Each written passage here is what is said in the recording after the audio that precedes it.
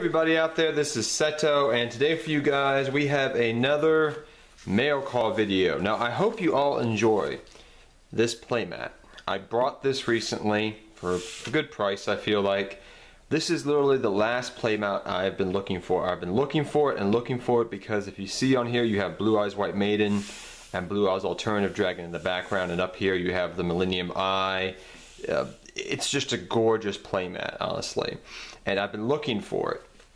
I finally found it. Apparently, from what I've been told, Amanda LaPalme, if you're familiar with her art designs, actually made this, and so I've been looking for this playmat for a long time. They've always been about $30–40, but I got it for a good deal from a friend of mine here down in Richmond. So I'm super happy I have this playmat now. This is literally the last playmat I needed for my Yu-Gi-Oh mat collection, I guess you could say.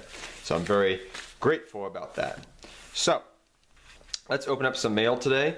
I am working behind the camera actually, so I do apologize if I, hit the camera a little bit. But yes, we got some stuff today for some deck cores we are going to be building in the very near future. Like I said before to you guys, I have been out of town, so I have not been able to build deck cores because I'm not near my Yu-Gi-Oh collection really. So hopefully in the next week or two I can be able to start working on deck profiles. So we have Barrel Twin Dragon. I apparently got two of those. Metaphos, this guy you run in the Metaphos deck, Cup of Ace and a Raid Raptor Force Tricks, which is just always good to have on hand. This is for the Bandit Keith deck that we're building with the new, Desperado gun thing that's coming out. Cup of Ace, you can use that with second coin toss and some other things in the deck, draw 2 cards. This is for the Metaphos deck I'm building, and this is just extra stuff I could use because it's never too bad. I mean, the thing's a $1 card. I remember when Force Tricks first came out, I still have my original copies, but because I played Raid Raptors a lot for fun with my buddies, so I still have a lot of the stuff. So you're going to be seeing some Metaphos stuff like right here. I'm not going to take it out because I have to get going after this, but there's two. If you can see the bottom, there's 2 of them. Full Metaphos Alcahest. So got 2 of these. That new Metaphos card, guys, for the Link Monster. Oh my gosh, that's such a good card. Just for freaking Dino Mist, for Magician Pendulums, for just about any good pendulum deck. It's actually pretty good. So that's why you're going to be seeing some Metaphos stuff in this deck profile. We also got 2 Force back. It's a cool little tech for the counter fairies. If you guys haven't seen this, like I just got 2 copies. They were about $1 a piece, but now they've gone up to like $3–4. It says negate the normal summon of a negate the normal summon or flip summon of a monster and return that monster to the owner's hand. So it's like it's a decent card. I mean, luckily, sadly it does not say special summon 2. Otherwise, I think that would have been broken back in the day, or even nowadays. But it's an older card from Legend of oh gosh, the same set that I think Light Swarm stuff came out of back in GX. But it's just a decent card. I may try it out for $2. I think it was a $2.50 total. Like, I was just like, yeah, it's a card I've seen be played in the OCG, actually.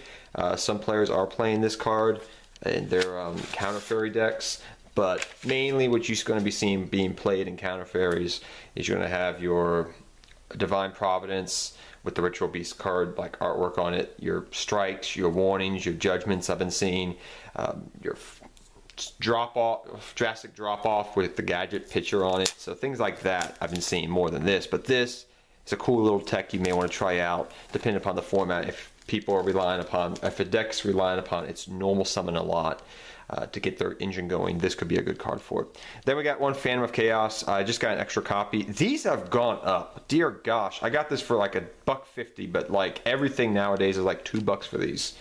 Like even the old supers I remember pulling out of Gladiator's Assault back in the day. Dear gosh, we were pulling those and we're like, ew, nobody wants this.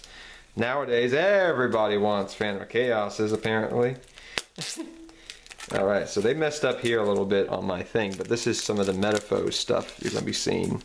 Like I said, we're building this when the Link monster comes out, because right now Metaphors, you could play them necessarily, but the problem is I don't think they would be as good without the Link monster. Ooh, we get a Rayquaza card too. That's awesome. So we got Metaphos, Mithurium, 2 of those. Gold Driver, you may be asking why am I getting the rares. I don't care about the rarity. Your Metaphos Fusion and your Metaphos Full Metal Fusion. So, basic Metaphos stuff. I have a lot of the stuff already, but I was just getting some of the stuff I didn't have, because Metaphos stuff, even when it came out originally, they were about dollar cards, like $1.50 cards. I remember when they first came out, because everybody was playing Metaphos because it was a cheap, good deck. But yeah, that's what I look forward to playing. I have a lot of the fusions already. The Alcahest and the Mithurium, that's the main things I needed, really. Everything else was just, okay. Also, we got something cool here. I just picked these up because I'm probably going to sign these and give these away eventually to people that meet me.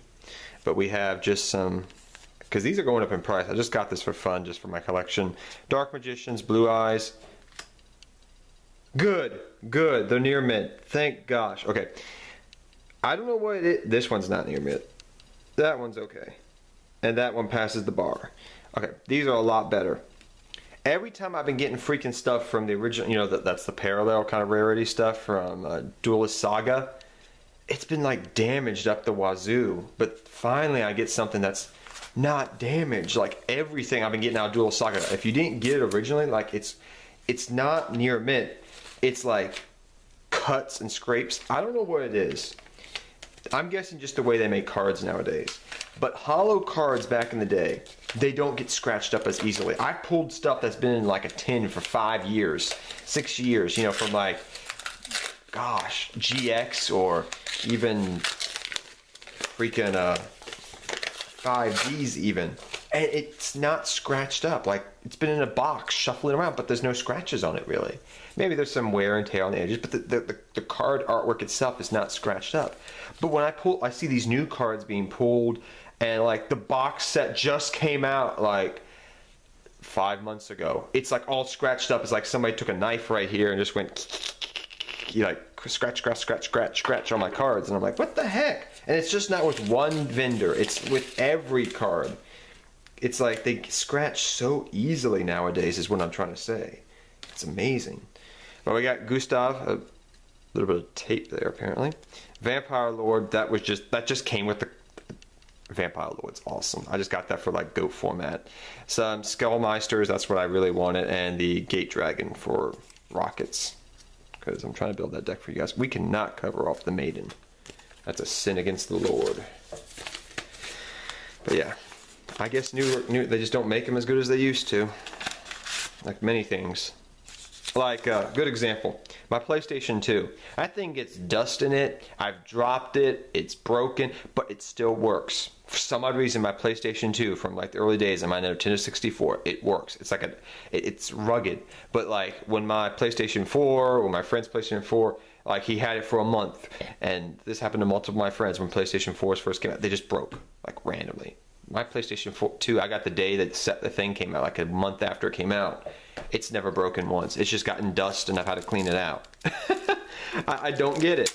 I don't get why older things are just made better, it seems like nowadays. Boop. So here we got some interesting stuff you may be wondering about. We got Theseus and we got Kodorus. So this is for different water decks I'm building. Your Mako Tsunami deck.